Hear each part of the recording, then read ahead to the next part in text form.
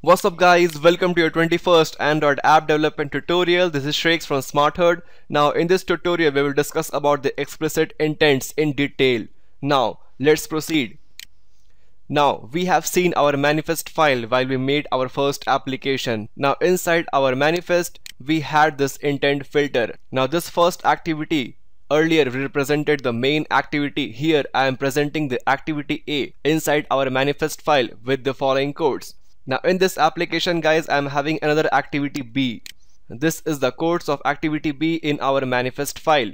Now you must be thinking what this intent filter stands for. Inside the intent filter we have two tags, action and category. Now this action and category, here it is shown action.main and category.launcher. Now these two statements specify this activity A is the entry point of our application. That is, when you are going to open the application, then the first activity that will be visible to you is the activity A. So activity A is the entry point of the application, right? And here activity B, I have written the category as category.default, and here the action I have written shrakes.smartherd.activity.b. It varies with the functionality that you want to provide, right? Now suppose you copy and paste this action.main and category.launcher. Just cut and paste these two lines of codes and replace the codes of the activity B with these two lines of code. Then in that case, if you run the application in the emulator, then the following launcher screen will be visible to you. Now you will be able to see the two same application with the same name, right? This is because you have made both the activities as the entry point of the application. Activity A is acting as the launcher activity. On the same hand, the activity B is also acting as the launcher activity. So if you open this application, then you will find the activity A, and if you will open this application, then you will find the activity B visible to your screen. So this is not at all recommended to use the same category.launcher in two applications. Category.launcher is only used for the entry point of the application activity, that is the main activity or the activity A in this case, right?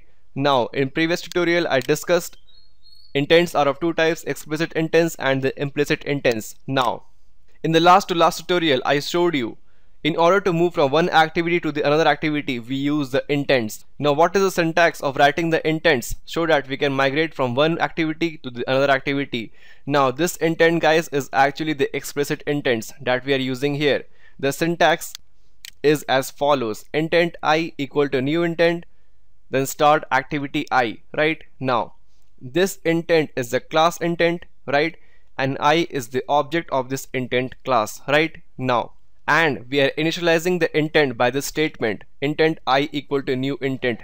Now within the brackets we are having two parameters. The first parameter is representing the context from which activity we are moving from. From here we are migrating from activity A to activity B, right? So we have to write the context as activity A dot this, right? Now to which class we are moving? We are moving to class activity B, right? So we have to write activity B dot class, right? Pretty simple. Now to make this action happen, we have to write start activity I, right? Now in that case, how our manifest is going to look like? Here we have to define activity A. Since our activity A is the launcher activity, so the action and category is like this: action.main then category.launcher, right? Now in case of activity B, we can only write activity name equal to activity B, then close the tag. You don't have to specify the intent filter in this case because we are not using the action and category in case of activity B.